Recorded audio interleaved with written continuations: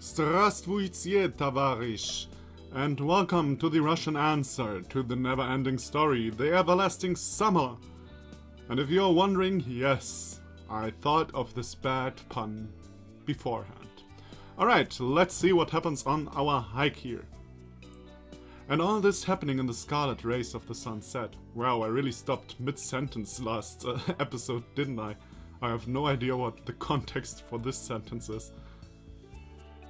And there he is, waving his hand and screaming attack as roaring soldiers with wrecked neckerchiefs charge into the battle against some ghostly enemy. Or is he talking about Genda? Yeah, he is talking about Genda, isn't he? But Olga showed up and started to talk instead of Genda. Okay. It seems everybody is here. Great.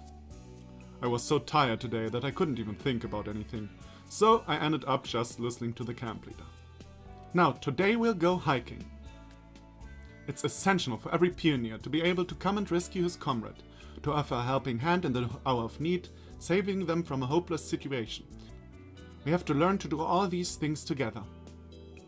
Well, I have the feeling this is very important for the romantic relationships, because, you know, on a school trip, hiking at night, you know, I mean, it's not a school trip here, but it's a pioneer camp, so basically the same. There will be something romantic, I suppose at least. A whisper that ran through the pioneer crowd suggested that most probably this truly epic expedition would end in a clearing in the forest, several hundred feet away from the square.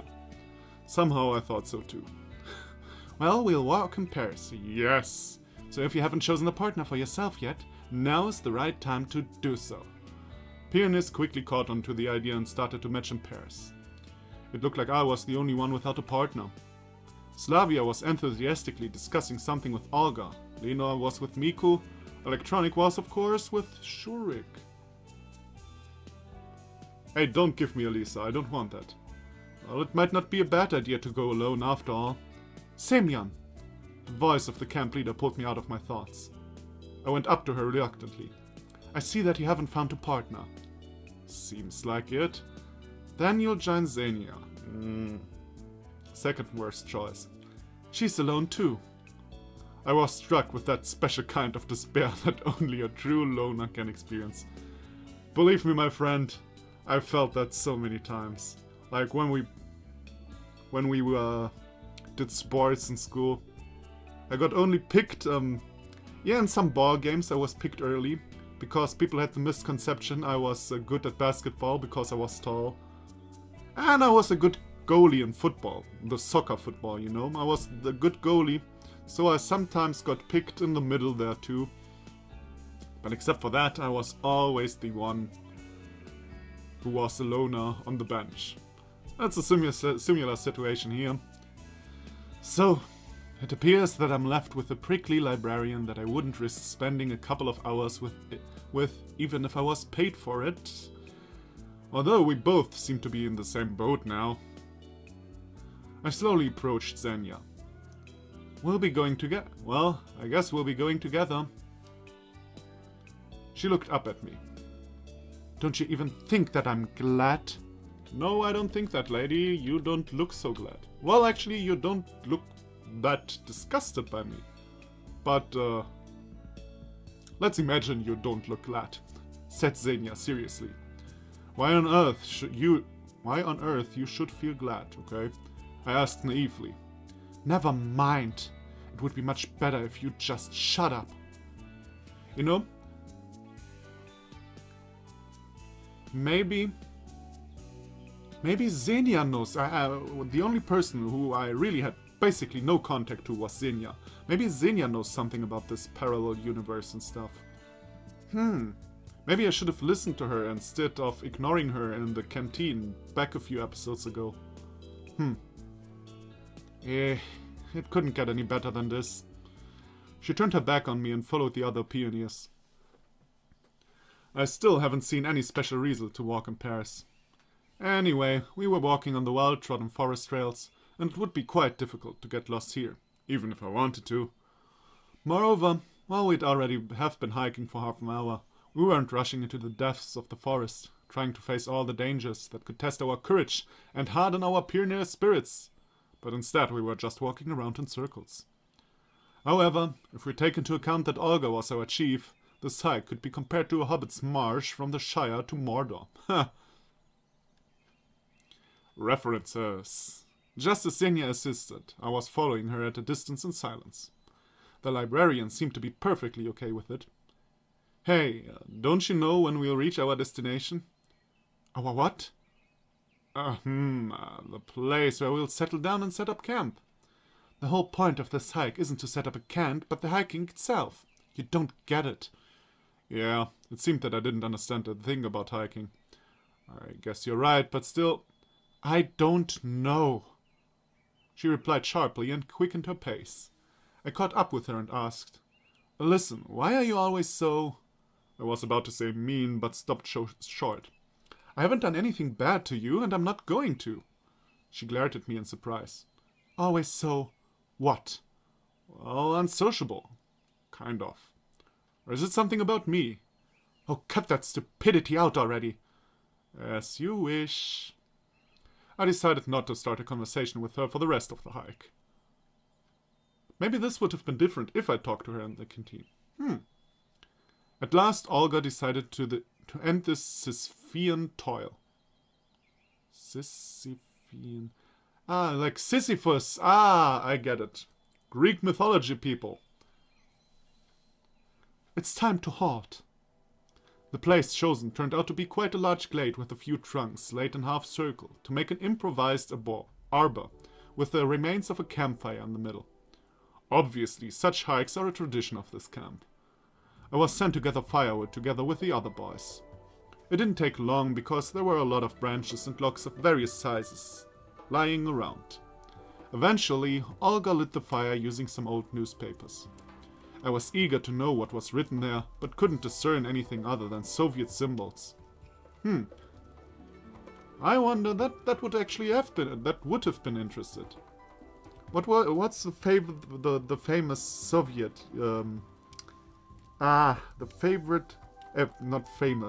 famous Soviet newspaper? What is it called?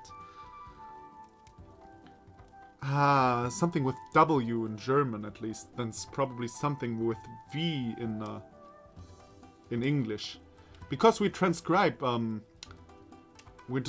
transcribe Russian differently than English people. That's actually quite interesting. But what was it? I don't know anymore. If you know, leave it in the comments down below. I'm happy about any comment. Pioneers took their places on the fallen log benches and started to talk about things. It seems that the final goal of this event had been achieved. The only things missing were a pot of fish soup, aluminum cups of vodka, and a guitar. But I wouldn't be surprised if all of these would appear somehow. What are you thinking about? Slavia sat next to me. No, nothing special. Just enjoying the hike, I answered sarcastically. You don't look too happy. Well, I'm not about to jump for joy, sorry about that. Okay, I won't disturb you. She sat with me for a while, but after realizing that I wasn't in the mood of talking, she left me to enjoy my introspection all alone. Why is he like that? And why is he like that to Slavia especially? And all I wished for was to lie down in bed and fall asleep as soon as possible. But I was being surrounded by smoke and the useless chatter of pioneers around me instead.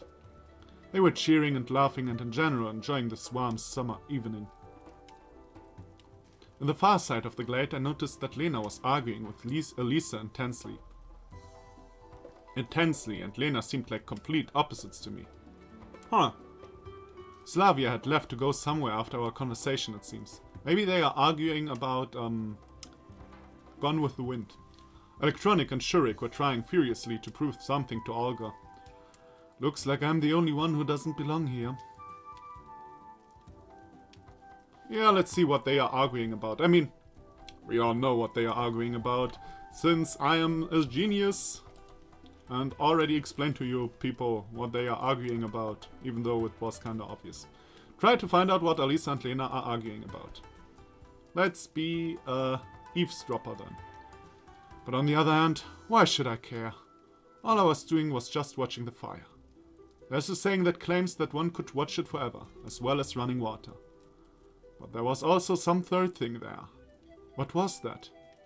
One could watch 3 things forever. Burning fire, running water, and how other people work. The camp leader pulled me out of my daydreaming. Simeon, don't you think it's too early to relax? Weren't we eavesdropping on... But what else would I need to do? I honestly couldn't get what Olga wanted from me. I don't know. She stopped for a moment. But if there's something to be done, then do it without hesitation. She smiled ambiguously and went back to the fire to the roof. Like a personal slave. Or at least like I'm a labor force. Well, that's strange. Wait, let me go on a little bit ahead. Yeah, I chose the wrong by accident, didn't I?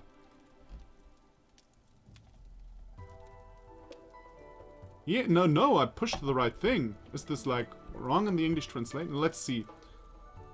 Oh, no, I already saved that. My bad. But what happens when do nothing? When I chose do nothing? All I was doing was just watching the fire. There's a saying that one could... What was that? One could...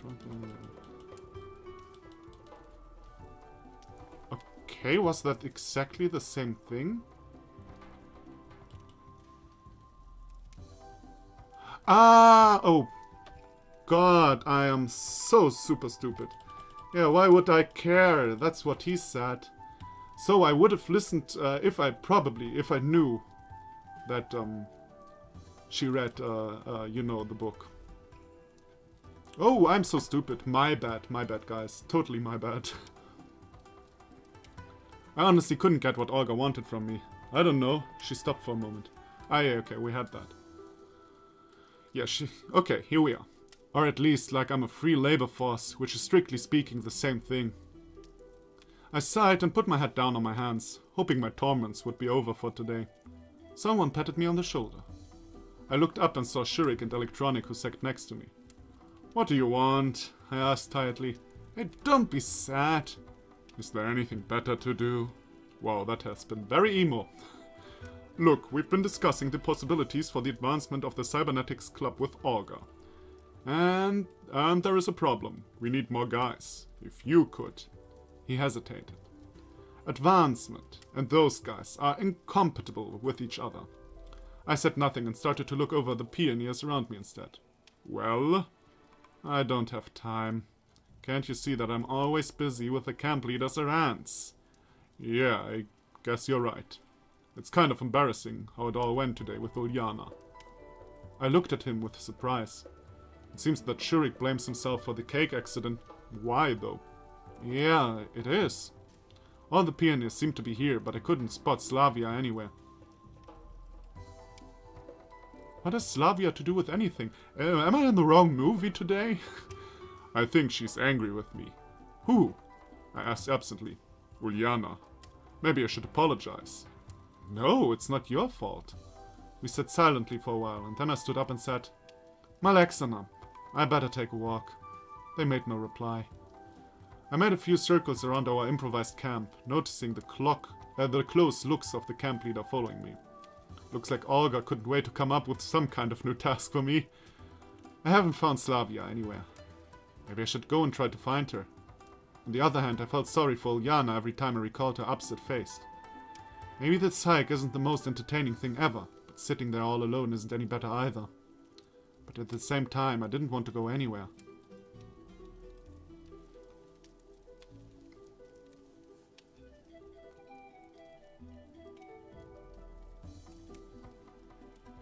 This is a really douchey choice. This is a real douchey choice. This is a really douchey choice.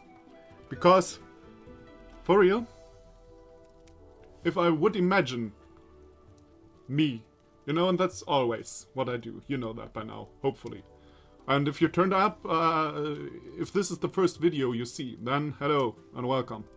I'm always going by what I would supposedly do. The thing is, I could imagine me doing both very well. Because I'm sorry for Uliana. She obviously she isn't a bad person. She's a spoiled brat, but not a bad person. On the other hand, I mean, she really brought that one up on herself.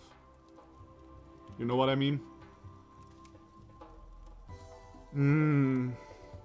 Okay, I don't remain seated. I know as much. I don't remain seated. Not load game. Damn it. Save. There we go. Save game. Yeah. Wonderful. Oh no, wait. There we go.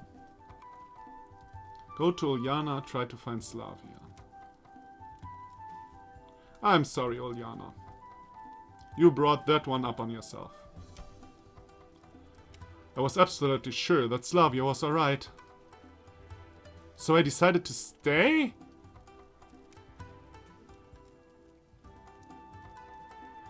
What?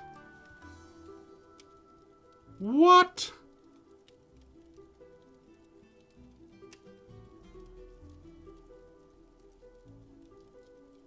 How?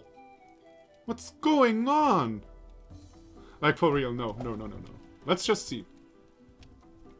If he says as well. I just want to know if he says as well.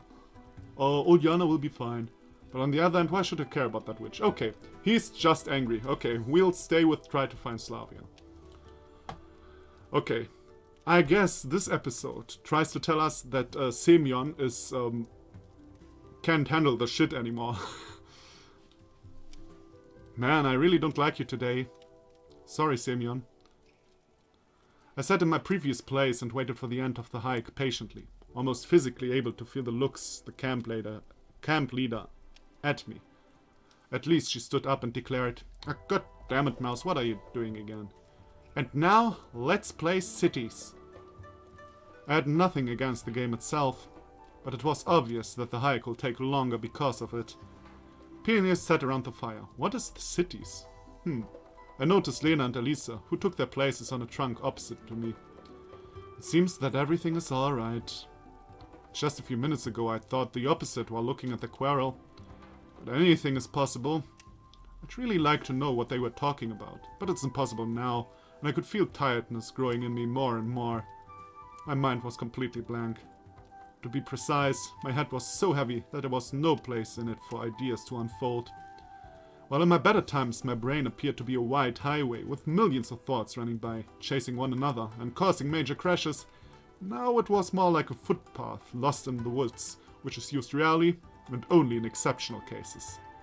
Slavia didn't come back. Maybe she had something to do. Oh. Maybe something with Uljana would now happen if I decided to go for Uljana. Well. Like, for real. This game really wants you to make a second playthrough, just to decide all the opposites. You know what I mean? But once again, there's no way to find out now.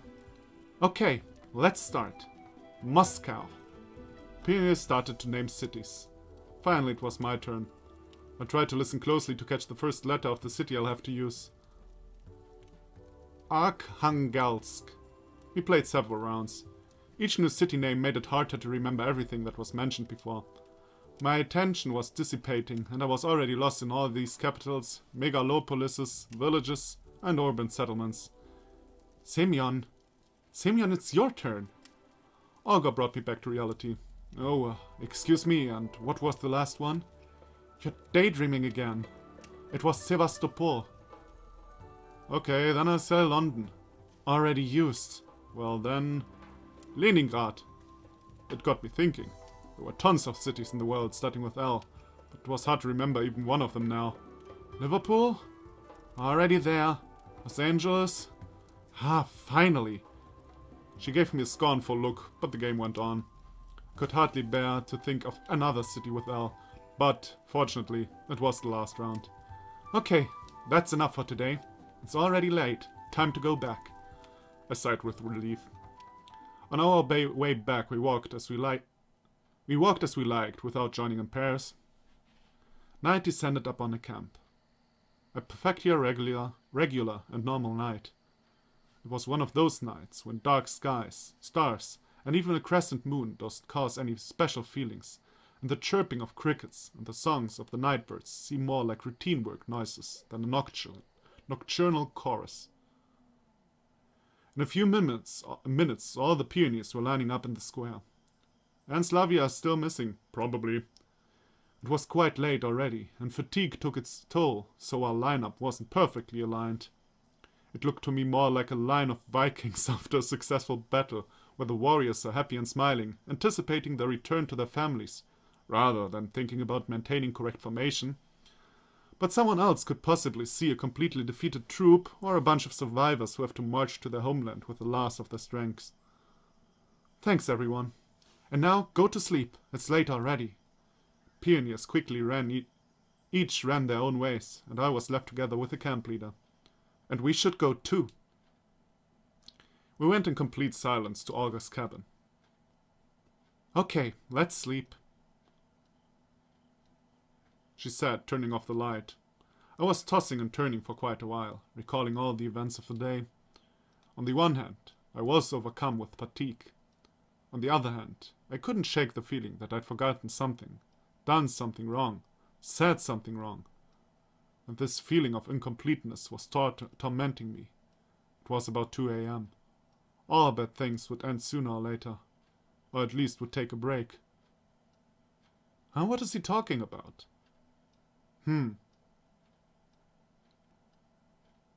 Maybe he forgot about that Slavia disappeared? I don't know. So, dream sequence? Day 6, so we're almost done, I suppose. I don't know what time it... No dream sequence, okay. I don't know what time it was when Olga woke me up, but even before opening my eyes, I felt the imminence of death. My whole body ached, I felt dizzy, my mind was clouded by haze. Semyon, wake up immediately, or you'll miss breakfast, and more importantly, the lineup. Looks like the camp leader intends to exploit me to the fullest today, the same as any other day. I garbled something, covered my head with a blanket, and turned to the wall. In the end, Olga's anger will never go beyond words. At least I really wanted to believe so then. Stand up right now, or... Oh, what? I was going to say triumphantly, but kept silent. Not because of fear, just because I felt too lazy to open my mouth. Really, what could she do to me? Lecture me at the lineup? Hang my photo on the wall of shame? Or use me for inhuman alien experiments? That's the most probable thing. Well, I'm ready for that too. Just let me sleep a couple of hours. Okay, but if you miss the lineup... The door slammed behind the camp leader, and the sleep, which had been about to fade, claimed my mind again.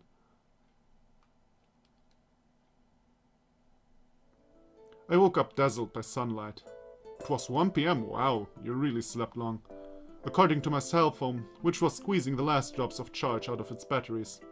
Amazing, didn't you say 2 days ago it will be done tomorrow? Strangely enough, my body didn't ache, my head felt clearer, and, all in all, it was a good beginning to the day. After waving my arms, pretending to do early exercises, I sprang out of the cabin and headed to the washstands. Yeah, I slept with breakfast, but we'll be served lunch soon, so I shouldn't worry that I'll have to stay hungry like I did yesterday. Hello? Are you a madman or something? Along the way, I met a pioneer whose face somehow looked strangely familiar. But I was going so fast I couldn't really see him. When I turned around, he was already gone around the corner. Strange. There was nobody near the washstands. Everyone is probably busy with Olga's tasks, and God knows what else. I quickly brushed my teeth, washed my face, and was already going to leave when I suddenly heard the sound of water flowing from the opposite tap. A pioneer leaned against the washstand over there. I couldn't see his face, but judging by his figure, he looked like the one I saw a couple of minutes ago. How are you doing? The sun is so bright today. I looked up into the sky, shielding my eyes with my palm. Yeah, nothing special. It wasn't easy to get a better look at the pioneer, given the way he stood, the bright sunlight that reflected from the water, and shiny metal surfaces of the washstands heavily obscured his face, and I wasn't able to distinguish any single feature. Future. The camp leader is angry today. So angry. His voice sounded painfully familiar too. Well, she's always like that. Well, you'd know better, yeah. I tried to remember if I've ever heard this voice or seen this pioneer before. Oh, see ya. He turned the water off and quickly marched towards the forest path. For a second I thought of following him, stopping him, but I quickly fought it off as I decided that it's not worth spoiling such a great morning with suspicions and burdensome speculations. You know what, man? You're a motherfucking idiot. The one time something seems strange to you, you don't go after it? What the fuck is wrong with you, man? The last 2 days you were like the biggest dickus, you know what I mean? Nature was glowing with a bright light of life. Loose treetops were rhythmically swaying in the wind, whispering to each other. The breeze gently stroked the high emerald grass. Birds were cooing in the shade, escaping the midday heat. The woods and fields, stretching beneath the horizon, were dissolving in warm sunlight. I don't know which month it is now, but it looks like midsummer. I distinctly remember the summer vacations of my childhood and youth. Times of fun leisure and carefree joy. Childhood games, how many there were. I wouldn't say no to playing war games, or hide and seek now, or swinging on a bungee, or maybe building a sandcastle and inhabiting it with toy soldiers. That's what I would do, ready to defend their master to the last drop of their plastic blood. I went to the square and sat on a bench, waiting for lunch. It looked like there wasn't much time left before it. From time to time, peonies passed by me, sometimes alone, sometimes in pairs or groups of 3. But always someone I didn't know. Alisa, Uljana, Lena, or Slavia were nowhere to be seen. Strange. So there's a new face that seems familiar, and the old faces are gone. It's like reality overtaking this camp or something? Thoughts about the meaninglessness of existence were cycling in my brain, but this didn't worry me on such a beautiful day. Just think about it. Who could think of grieving for his life, lived in vain, or lost early while basking in the rays of such a friendly sun?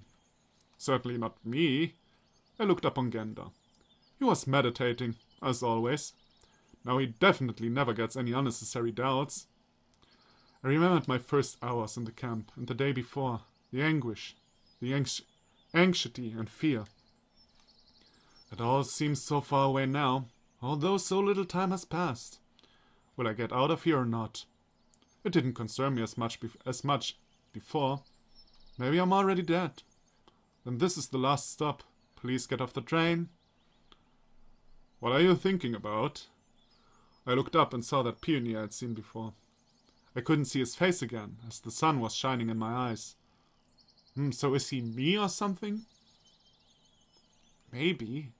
I don't know. You know, life. It seemed he would sit down next to me, but the pioneer stayed in the same place, only half-termed, which completely killed any hope of seeing his face. Listen, have we met earlier? I don't think I remember you. Well, let's say that you know who I am. But I don't. I laughed sincerely. Here, you don't. He answered short. I see. Honestly, it's not like I didn't want to talk. I just didn't know what to talk about. But my soul was so calm this didn't bother me. Your first time here? He asked the question, but his tone implied he was only expecting a confirmation. Yes, and you? Me? He paused for a few seconds. Nah, it's not my first time here. One might say that I've visited this camp every year since my early childhood. Such an answer got me interested.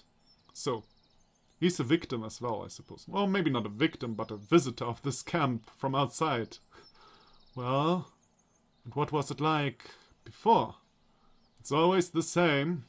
Olga being the camp leader, all the same peonies around, all the same lineups in the morning, and all these wicked accidents. For a moment I thought that it was me speaking, not him. Interesting. It's just that with every new... He hesitated. Year. More and more interesting things happen, and one gets to understand better what is going on. What are you talking about? This conversation positively triggered my curiosity. It's a pity that I can't distinguish the face of this pioneer at all. Well, every session in the pioneer camp reminds me of the previous one, he said calmly. Probably. This is my first. It shows. The pioneer grinned. But it looks like it won't be the last. Well, it's fun here and all, but, you know how they say, there's no place like home. But you still have to get back there. Now, I was absolutely sure that this guy was hiding something from me.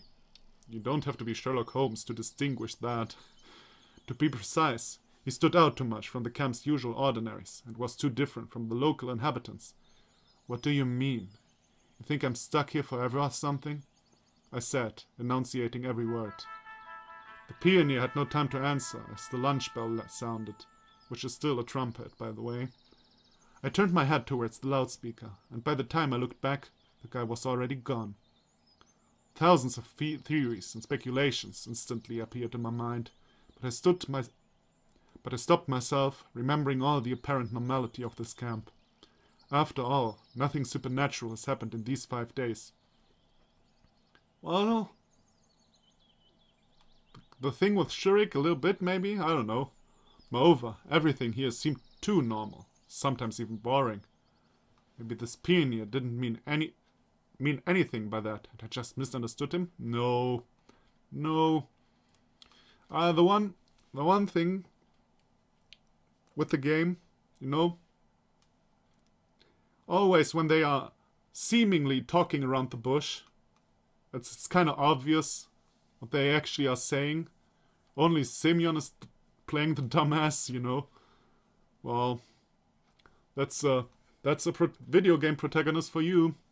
Everyone knows someone is going to turn on him. Wrestling word for a friend of him will get an enemy of him. Only the main character has no idea. That's how games work. Thinking that, I went to the canteen, intending to feast. Well, I don't think you can feast there. Especially if you don't eat fish. I mean, there are other things you can feast with instead of fish.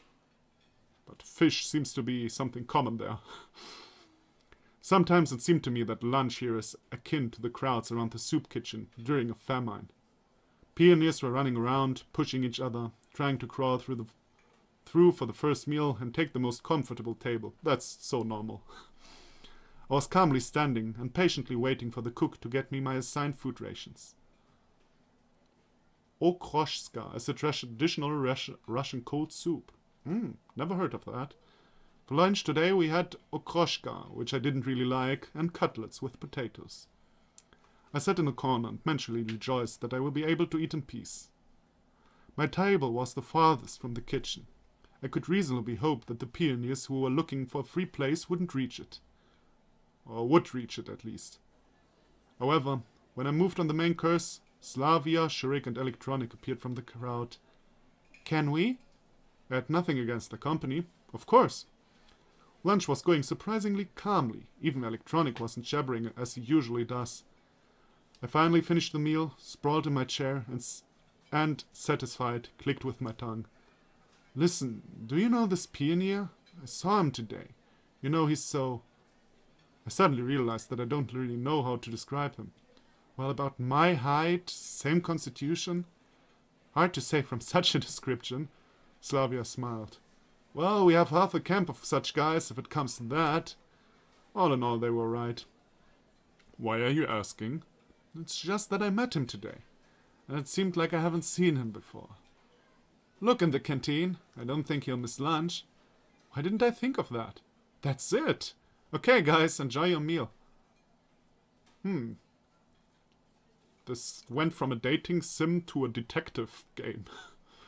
I got up and started to slowly walk along the rows of tables. And if we find that man, we will find out in the next episode.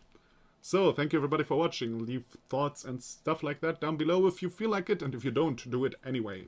Or I will come for you and haunt you in your sleep with dreams of Soviet camps. And you know what? I am very frightening in the position of Olga. I can tell you that. If you misline up, you are done for. Yeah. So much about that. Bye?